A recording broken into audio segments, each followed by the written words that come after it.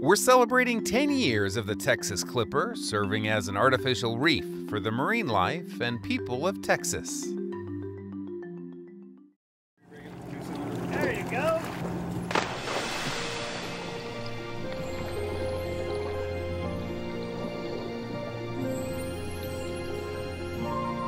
These divers are visiting the most complex artificial reef Texas Parks and Wildlife Department has ever created. In just 1 year, thousands of fish have made this their new home. The Texas Clipper has become an ocean oasis.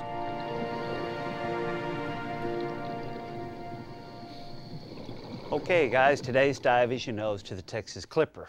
There are 3 must-see parts of this dive.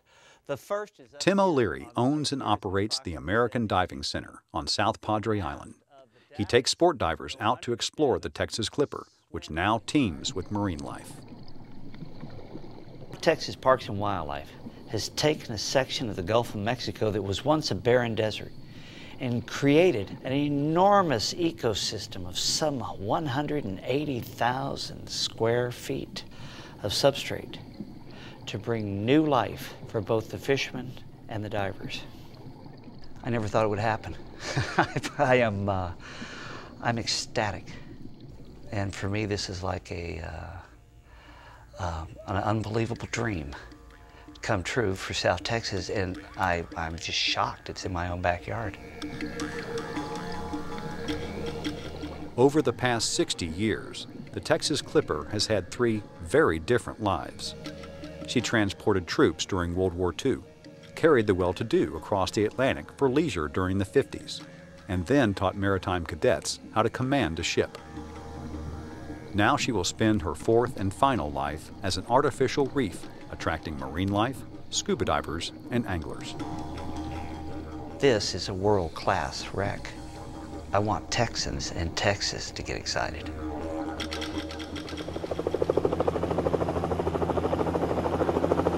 When Texas Parks and Wildlife acquired the Clipper, they spent a year cleaning it of all hazardous materials and creating openings for water flow and wildlife.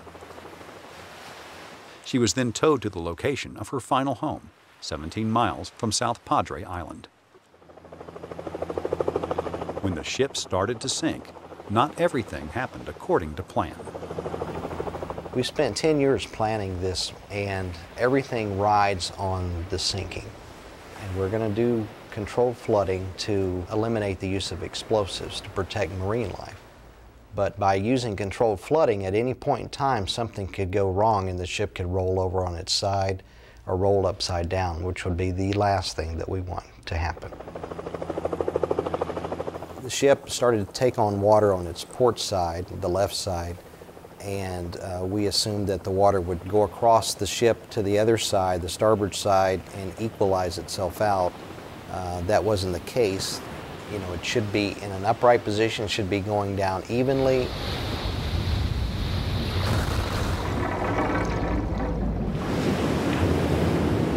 This was not what we had bargained for. This is not what we had planned for 10 years.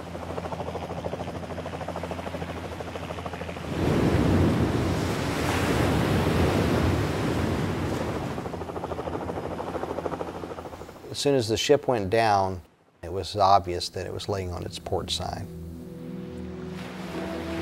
The sink plan called for controlled flooding, which would allow water to come in on both sides of the ship evenly, and as the ship took on water, the water never transferred to the starboard side, and it kept listing to port.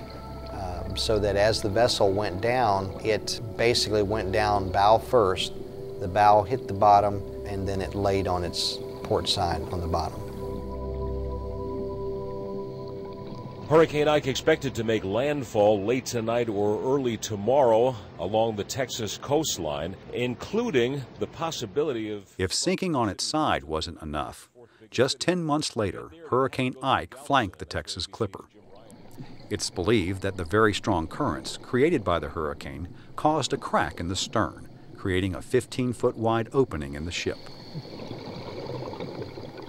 From the perspective of being an artificial reef or marine habitat, the ship is functioning It would be much better if it was in an upright position, where most of the marine life could be up in the higher water column where there's more light.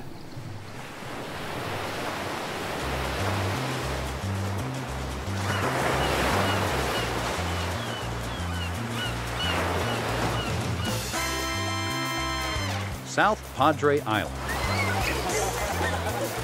Now added to all the things you can do here are diving and fishing the Texas Clipper.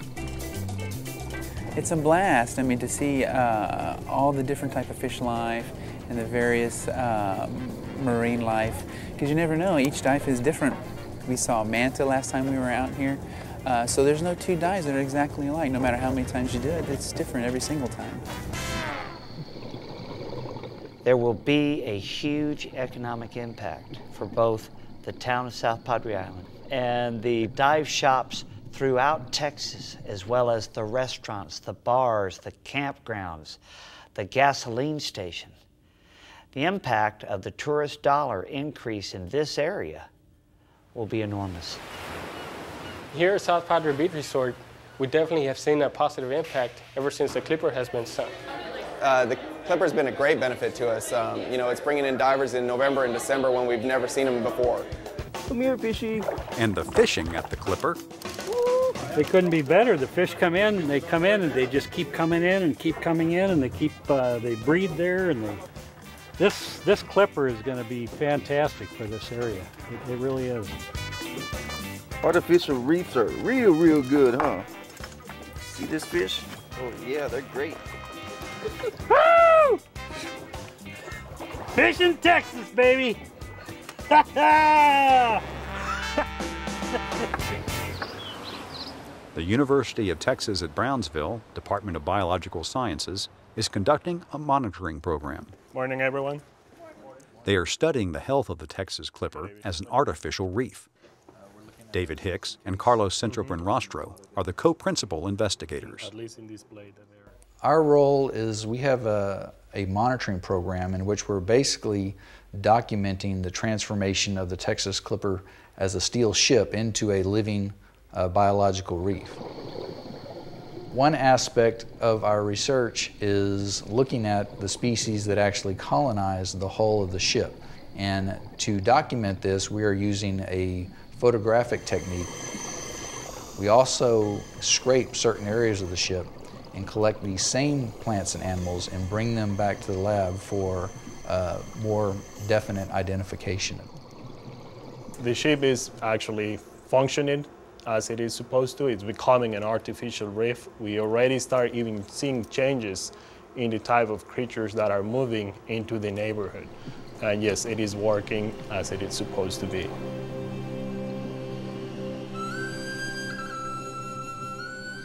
The Texas Clipper now rests at her new home off the South Texas coast. In her previous 60 years of life, she was a military ship, a cruise liner, and a teaching vessel. She took care of her passengers and crew and carried them to ports all around the world. Now she is an oasis for her newest passengers, the marine life of the Gulf of Mexico. Just because it's sunk doesn't mean it's over. The ship has a whole life ahead of it. This was more than a ship. It touched so many lives.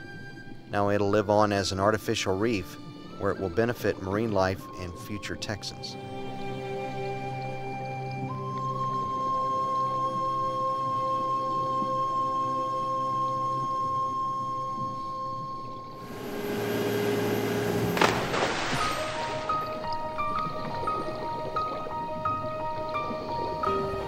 We're here to look at the Clipper to see how it's progressed in its 10-year history. Well, for me personally, having worked on this ship project, this is quite an adventure to come back 10 years later and see that it's a tremendous dive opportunity. It's a great place for fishing, and it's a great place for marine habitat.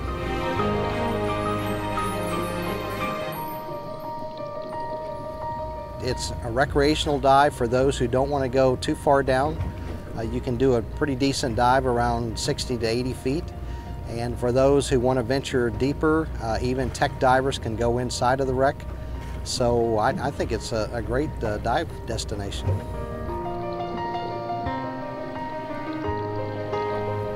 Lots of marine life, a lot of coral, juvenile reef species of all different types.